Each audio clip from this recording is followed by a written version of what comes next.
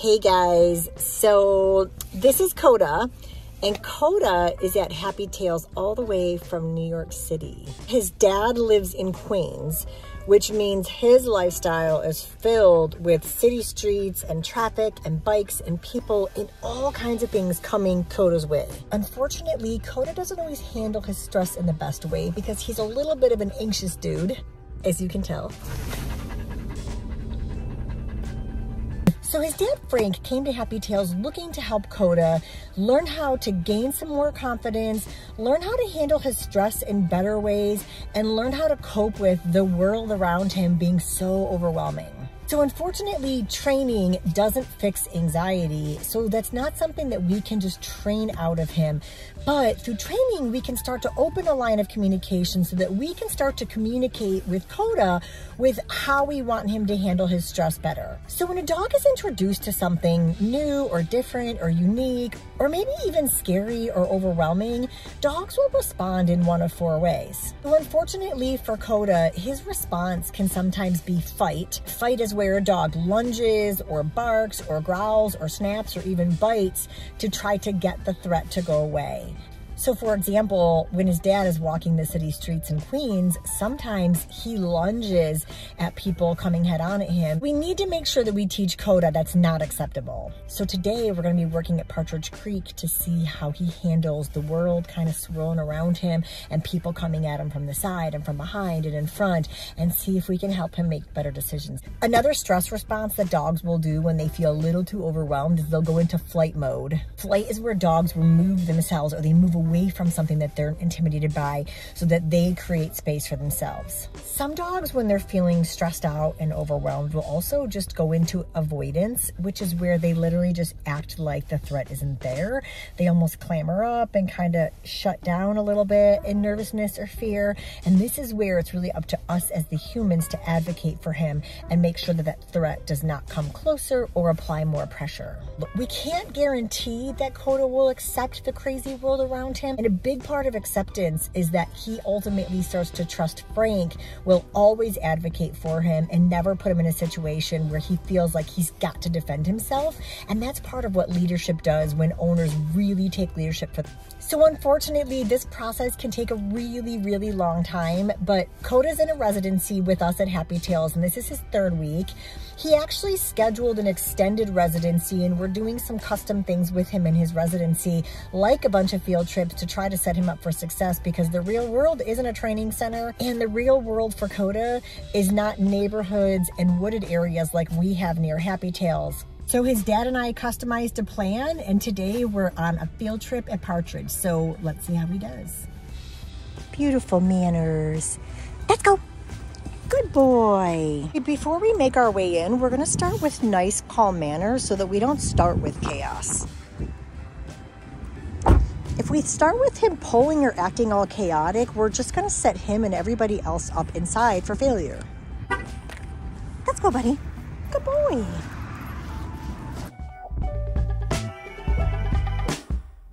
Little clingy walking in. You can see that where he's just kind of bumping into my leg.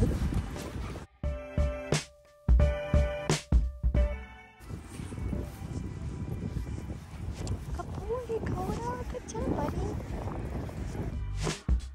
You can definitely see he's alert. The ears popped up.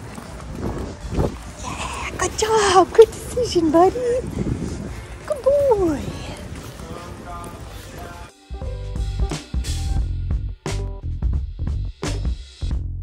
A big part of Koda's foundation at Happy Tails was starting to teach him how to walk on a leash. So when we walk a dog in a heel, it essentially gives them a job. So they have to focus on the position rather than focusing on the rest of the world. So you can definitely tell that Koda is focusing on the rest of the world, but he's not so focused on it that he can't focus on me still and the position that we want him to walk. Beautiful, Koda. Good boy. Good job, Koda. Good boy. There we go. Good job. Good boy.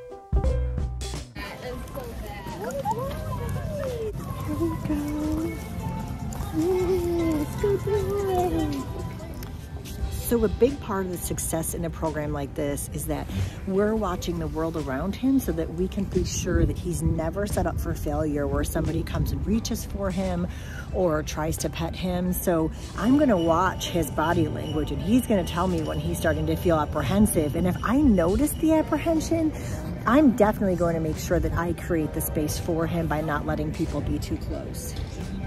Good decision, buddy. That was good. Hi. Good, how are you? Are you gonna be using that blower? Okay, I'm gonna move because it might freak him out a little bit. I'm not going this way, I'm going this way. Okay, cool. Thank you so much. Let's go, buddy. Good boy. That's an example of what advocating is. As I noticed this guy had like a big blower and it looked like he was gonna use it.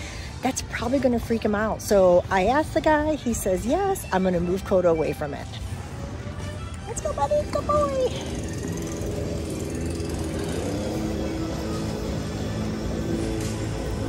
There's the blower. He's definitely alert, recognizing it. Yay, Koda. He did so good at them all. I won't say he was totally comfortable. He showed a ton of stress signals and a lot of nervous body language, but he ended up making really good decisions, which is a real big start to his progress.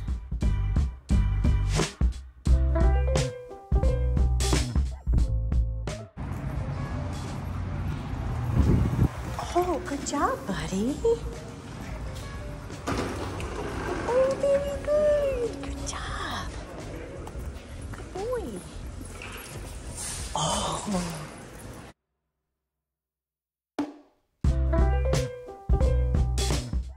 Let's go, let's go. Good boy. Yay, good decision. Very nice. Good job, buddy. Good boy. Good boy. Let's go.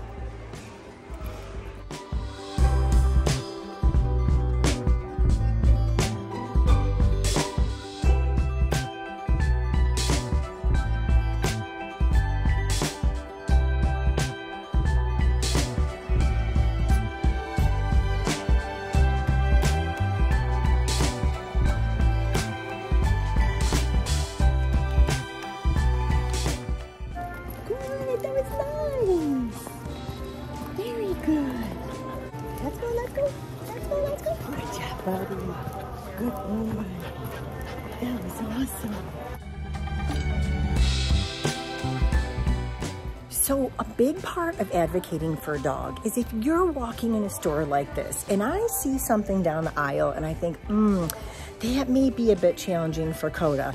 The first thing I'm gonna do is look down at him and read his body language and see, is he telling me that he's uncomfortable? Yep, okay, let's go, buddy.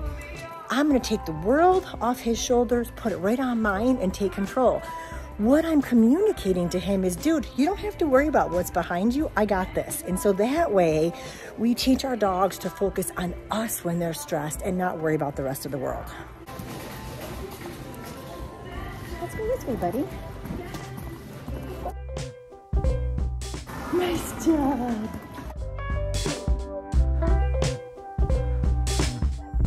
So once you learn how to read body language, it's so easy to help our dogs because ultimately they're going to tell you or tell us as the humans when they're not feeling so confident or when they're starting to tense up a little bit or when they're starting to get nervous. And if we learn how to read what they're telling us and then we go to action to advocate for them, we're not going to have any problems.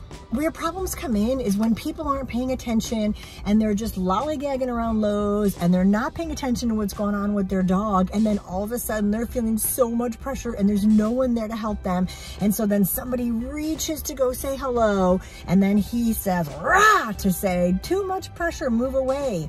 And the problem is that we didn't help him and we didn't advocate for him. So the very cool thing about today is that Koda made so many good decisions, but I also was constantly watching his body language, because if his body language and his stress cues told me that I was putting him in a situation that was just far too hard for him, then we might have had something go bad, or we might have had him lunge or bark or snap or do something that we didn't want him to do. But he was never put in that position.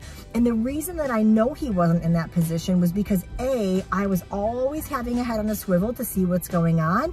And B, I'm constantly watching Koda to see what is he telling me. Our dogs are telling us what they're feeling. We just have to learn how to read it.